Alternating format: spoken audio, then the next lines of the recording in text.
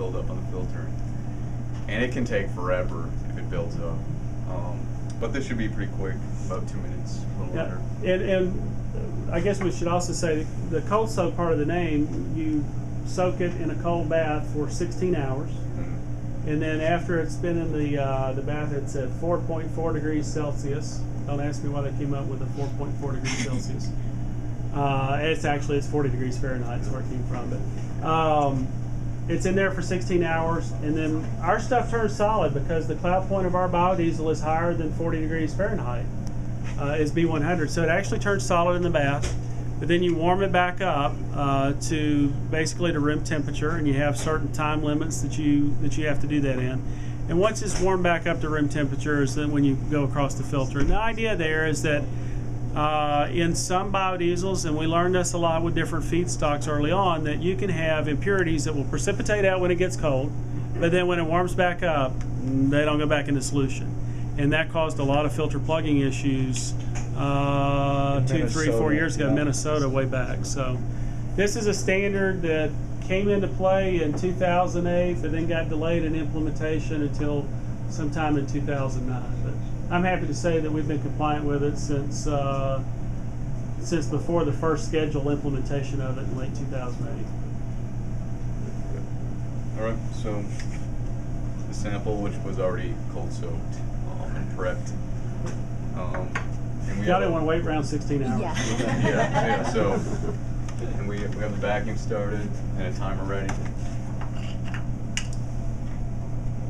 You just pour it through.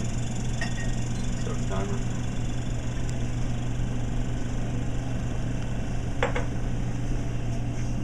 You gotta keep an eye on it.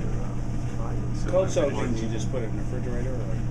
Basically, yeah, a cold water bath or air chamber, yeah, refrigerator.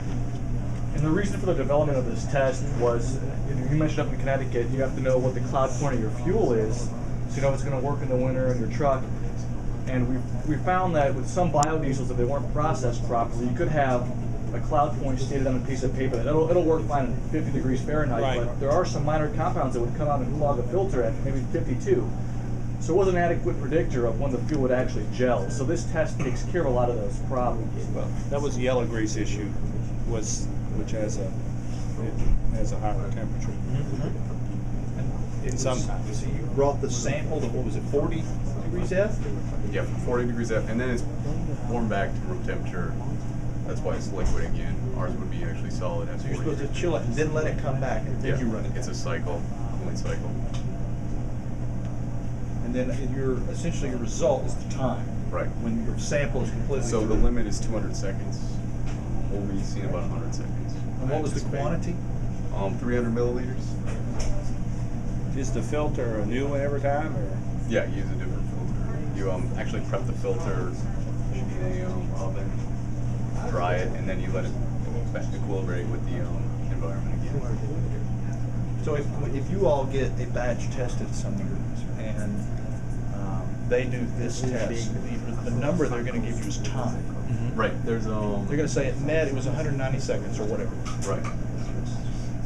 So you'll get a time, and if it actually doesn't pass and it takes longer than 12 minutes, they'll give you a volume in that filter. So say this had been 12 minutes and there was still 150 milliliters left, you would measure that and you would say it did not pass. And How much? Yeah, how much volume milliliters. So what was this one? This one was 114 seconds.